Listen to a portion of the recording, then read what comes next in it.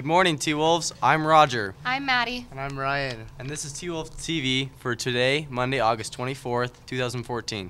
Please stand and join us in listening to the national anthem and reciting the Pledge of Allegiance.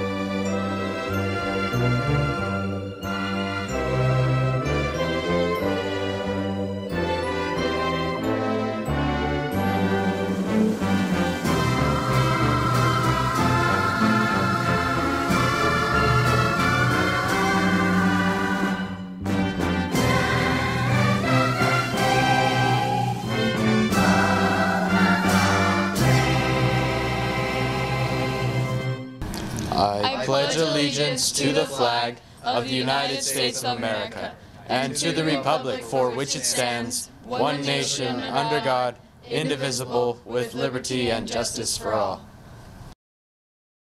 Congrats to the football team who held off Wasatch Friday night by a score of 25-22. After dealing with rain and lightning delays and an injury to running back Jake Ware, the T-Wolves beat the Wasps with help from Tyler Scatty, who ran for 180 yards and 2 touchdowns and a short run by quarterback Tyler Sweeten into the end zone for the touchdown. Their next game is Friday at 7 at Spanish Fork. Thursday, August 21st, our girls tennis team defeated Mountain View 4-1, and girls soccer pounded rival Orem 4-0 in their first region game. Way to go, soccer. Go T-Wolves! Any students who have taken fashion in the last 2 years or are registered for this year are eligible to go on the fashion trip to New York City over spring break. There will be a parent-teacher-student meeting tomorrow night in Chris Caldwell's room at 6 p.m. Registration materials will be handed out.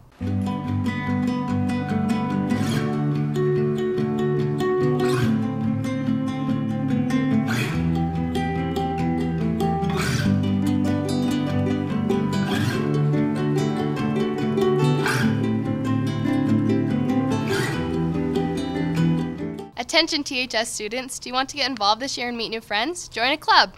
Club Rush will be August 27th and August 28th in the Commons area during lunch. Come see what clubs we have and sign up for the clubs you are interested in joining.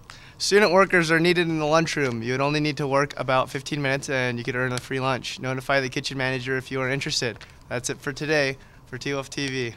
I'm Ryan. I'm Maddie. And I'm Roger. Have a great day, T-Wolves.